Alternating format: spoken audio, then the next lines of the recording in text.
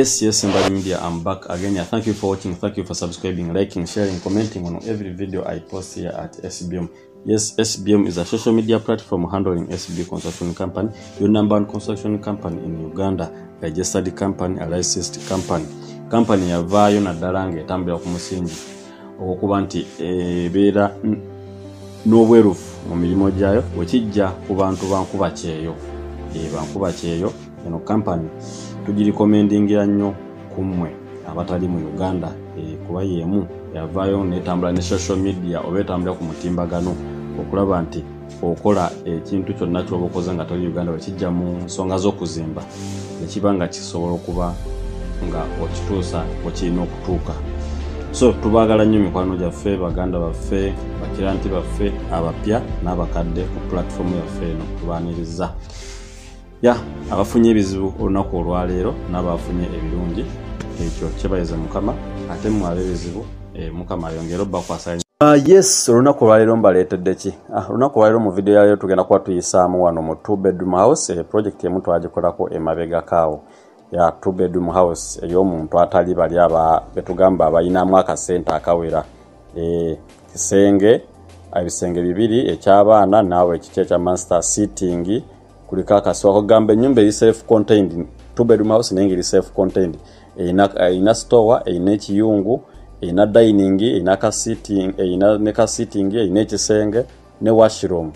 Okay, eri simple ate mu size entono kuba 2-bedroom house oba 3-bedroom house nabagamba size zimatalinga nnyo muyo zimatalinga nnyo ekijja mu quotation ozikotinga. Yes, olunaku olwaleero mba nkomye mu party ey'okubiri twabagamba at this level that is roofing. Weba tuvudde mu party esooka that is from foundation to hot plate. Omuntu kimutwalira ebbanga according enfuna yo bennyingizaye oba saving ye okuba nti agenda ku roofing. Mba nkomyewo ne party ey'okubiri mu roofing kweno ennyumba gwe yagala otegeera kweno enyumba ddayo watching video esooka ngenda giteekako link wansi mu comment section oba naawo mu right hand side mweno video genda kuba ekulaga next video. So ebekulaga video eno gye twasooka okukola oba first phase. Yes, genda ginnyonnyolako nnyo ngenda kuba nkuwa quotation gye twasobodde okukola ku roofing stage. Ekyenjawulo ekiriwo kweno roofing tugenda kukola ne ceiling, tugenda teekamu lumu ne ceiling. So embaawo ze tugenda okubala oba ze tubaze mulimu ne ceiling. Njagala nnyo mu quoting ebigambo bye nkozesa mu videos zino nti mwe mutunuulira toto wali wansi naye nga tutegedde toto yeevuddewa. Kati gwe n'ogenda n'ogikomparinga ne gye bakoledde either n'oba n'otafuna answer. Okwata gye nkoze n'okomparinga ne gye bakoledde ogenda kulaba roofing ebyo bitono oba ebyanga bye bingi. No, at the end of the day no judging nti eyo abo baseera eyo bingi oyo abaze bitono. So nga ate oba ofollowinza video yange from the beginning ojja kuwulira statement zenkwesa quoting zenteekamu nti nkoze bricks omuwendo we guti because of this and this and this. Nti kati mbaze gino embaawo ze tugenda okukozesa because kuliko ceiling. Ennaku zino ceiling tugitambuliza wamu ne roofing nibikolebwa omulundi gumu as in never quotation tubikotinga omulundi gumu. Otherwise ennyumba eno eri common by the kaitu akagizimbira bakirayant abawerako yakuba y'omuntu asookebwako twakagizimbira bakirayant abawera.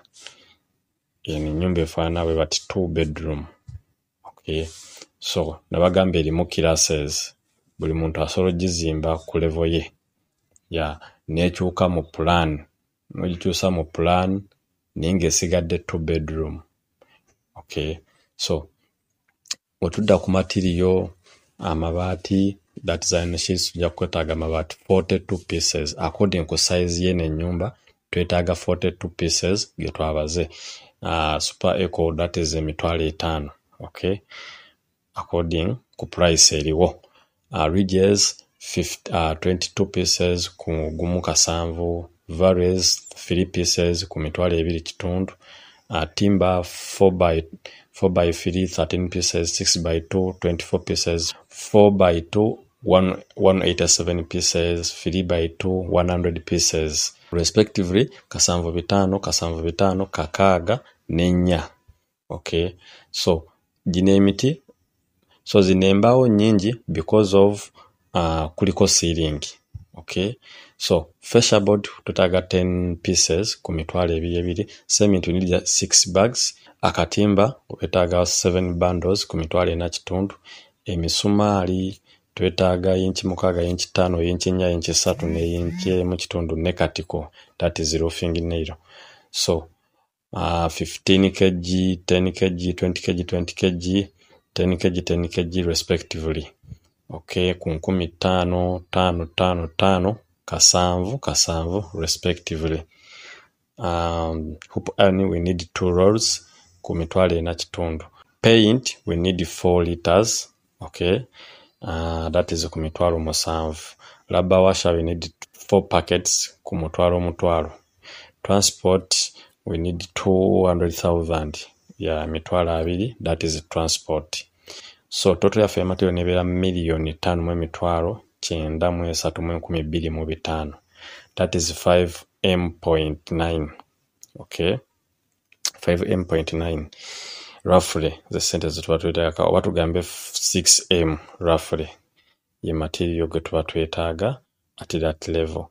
That is labor always abeera 35% or 30%.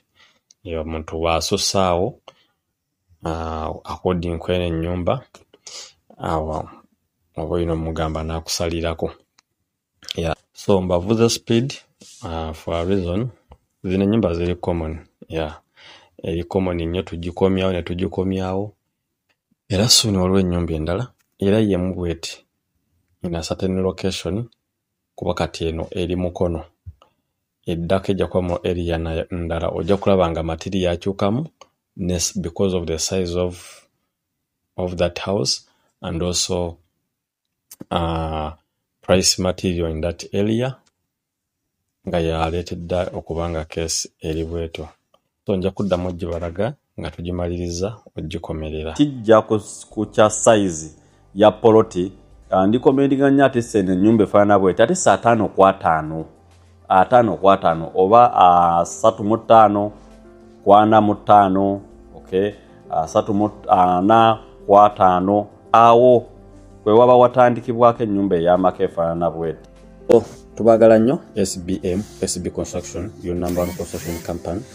Go wenna yandyetaaze ogamba nti olina omulimu gwonna ogugwamu tuba by'okuzimba, that is kusiiga langi, kuzimba, amasannyalaze, kusabira, kukubira plan y'ennyumba yo, kusavinga ttaka lyo, byonna ebigwa mu tuba ebyo tuba tubikwasaganya as in SB Construction Company.